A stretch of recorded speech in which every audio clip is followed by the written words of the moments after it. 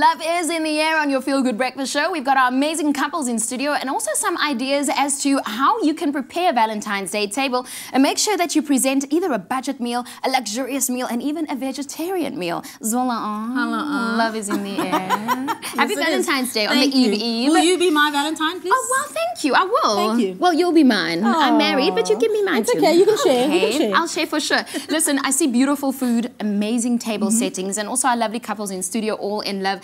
Take me through what we can prepare for our loved ones this Valentine's Day. There are so many things you can do on any budget. So let's start here with a budget table. And I have to say, at our budget table this morning is Kanyo and Jessie, who are students. Morning, gentlemen and lady.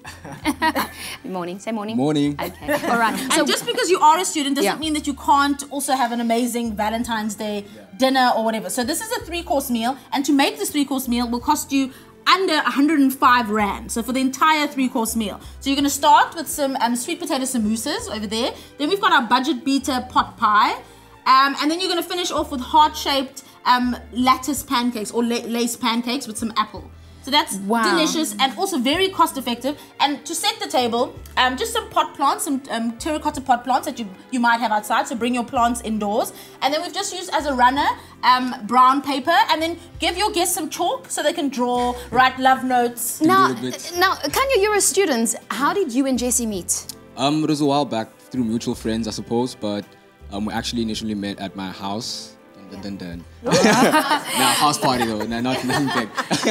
Okay, well, they're both students and they're not studying at the same campus. Love is definitely in the air. Happy Valentine's Day to both of you. Yes. Take me through the second gift. Okay, the second one is for people who aren't meat eaters. So if you're having a meat-free Valentine's Day, doesn't mean you also can't splurge. You can actually add meat to this table if you'd like. But we're starting you off with some gnocchi, so blue cheese gnocchi, deliciousness. Beautiful. And all homemade with love, of course, because it's Valentine's Day. And then we're going to continue on your main course is a strudel, butternut and goat cheese strudel. Wow. And then to finish off, some romantic chocolate and beetroot cupcakes. Now, I have to say, I saw all our chefs in Zola this morning prepare this by hand. Even the gnocchi this morning, I saw them fry it off and do it. So it's something that you can do at home. Zola, how much will this set me back? This will set you back under 250 Rand. Wow, okay, so we've got Kirk and Taryn Aronser. I just spoke to Taryn earlier and she's got a 4-year-old little, is it a girl that you have? Okay, tell me what you're planning for Valentine's Day. Kirk, what are you planning for Valentine's Day for you and Taryn? Luckily for me, I've got Table Bay Hotel. Right. And we're doing some dinner on the Saturday. That's so awesome. Yeah, I've got a beautiful wife, so I have to pull up all stops. Taryn, how long have you two been together? We know each other 10 years and we'll be married in March, next month, for 6. For 6 years? Yes. Why do you still love Kirk? What's not to love my husband is he's always doing nice things, not only for Valentine's Day, because each and every day he makes me feel special. Yeah. So, and the way he loves our daughter makes me love him more. So you're gonna make me cry. So that's so awesome. Oh my word, I'm freaking out right now. That's really special. Kirk, you're also crying. This is so awesome. Give me that microphone because you guys are just tearing me up in here.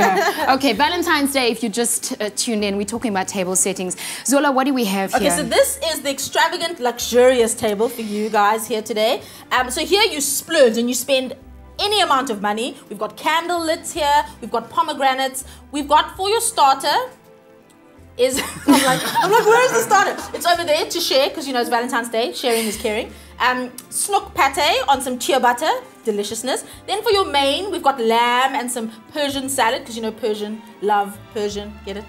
Okay? And then all Valentine's Day should totally end with chocolate. So we've got triple chocolate eclairs for you to feed each other. Now, Peter, you just heard it, feeding each other. There's beautiful food in front of you. Tell me about you and your partner. How long have you been together? How did you meet? We met 2.5 years ago out through a mutual friend when I was visiting South Africa. Yeah. And I moved here. Where are you from? The States. Wow, and you came to move here because you are so in love with Chad. To volunteer for 1.5 years. Wow, what are you volunteering in? Activate Change Drivers. It's an NGO based in Cape Town. Okay, I'm proud of you.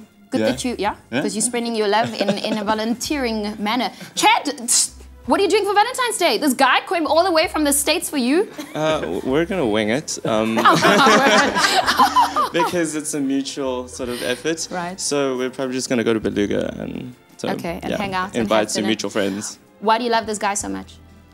Well, when someone moves continents, you don't have much choice. It sounds good to me. Well, listen, we're having an amazing and also tearful, emotional time in our studio this morning. I am such a love buddy for love. So, hey, thanks to our couples that came in today. And this is some of the ways that you can spread the love this Valentine's Day. Well, here is a chance for you to win